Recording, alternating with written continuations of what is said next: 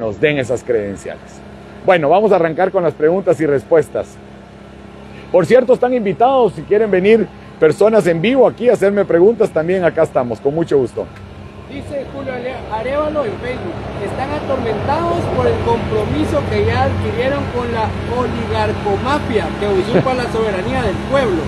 El tiempo corre en contra de estos maleantes, no al fraude estructural en curso.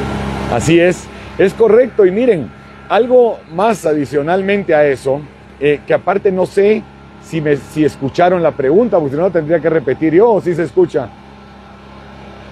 ¿Se escucha en la transmisión la pregunta? Ahorita vamos a verificar. Pero bueno, es correcto. Miren, hay tantos intereses de tanta mafia, de tantos empresarios mafiosos también que abusan de los corruptos, del presidente, del miedo, de todos, que obviamente con nosotros tienen pánico, porque saben que se acabó. Y prueba de eso es que no tenemos plata. Si en Chiseca eran 10,000 personas y habían unas 20 banderitas de Podemos, todos los demás eran plásticos rojos y azules que la misma gente hizo con palos.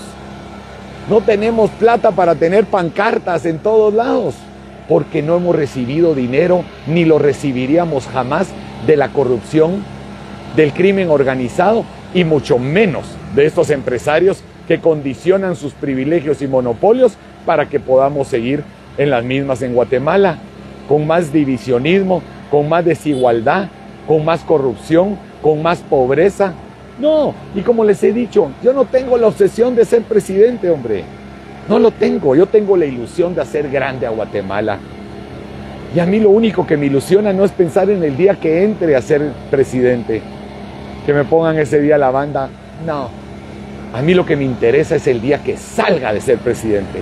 Y ese día sí ponerme la banda presidencial, para ver si fui merecedor de portarla, para ver si realmente la merecí, poderlos ver a todos a los ojos y decirles misión cumplida, sí se pudo hacer grande a Guatemala. Hoy le decía a nuestro candidato a alcalde Reinaldo en Chisec, que va a arrasar, sin duda alguna, tipo increíble.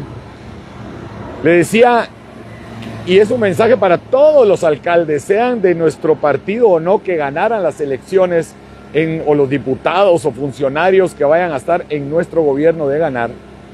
Les dije, les voy a prohibir que pongan la foto en su despacho del presidente y del vicepresidente. Prohibido, en ningún lugar.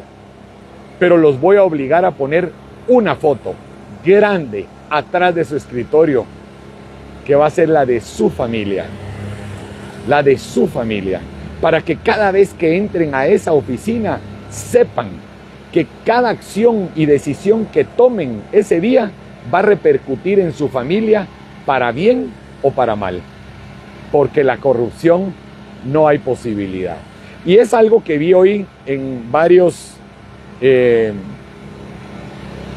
diferentes candidatos presentando sus programas. A mí yo no entiendo, la verdad. Veo que dicen de seguridad, vamos a fortalecer las fuerzas de seguridad. ¿Cómo?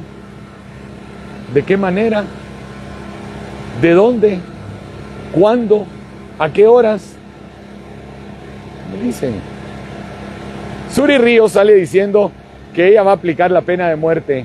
Pues lo primero que tiene que hacer es derogar el Pacto de San José, que es la que le dio la posibilidad tal vez de tener su candidatura.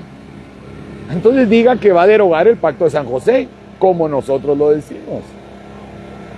¿Y de dónde va a sacar los fondos para fortalecer, como nosotros decimos, que vamos a ampliar el presupuesto del ejército en 2,000 millones de quetzales, que vamos a equiparlo de esta y esta manera, que vamos a sacar el ejército, que los presos van a salir a hacer obra? Es que miren, exíjanle a los candidatos a que les digan cómo van a hacer cada cosa. Yo he explicado el tema de la energía eléctrica que nadie va a pagar en su vivienda por 10 años, lo he explicado 500,000 veces. Y lo puedo seguir volviendo a explicar de dónde, cómo, cuándo, a qué horas, de qué manera y para quién. Todos los días lo hago. Así deben de ser los candidatos responsables. No solo hablar generalidad.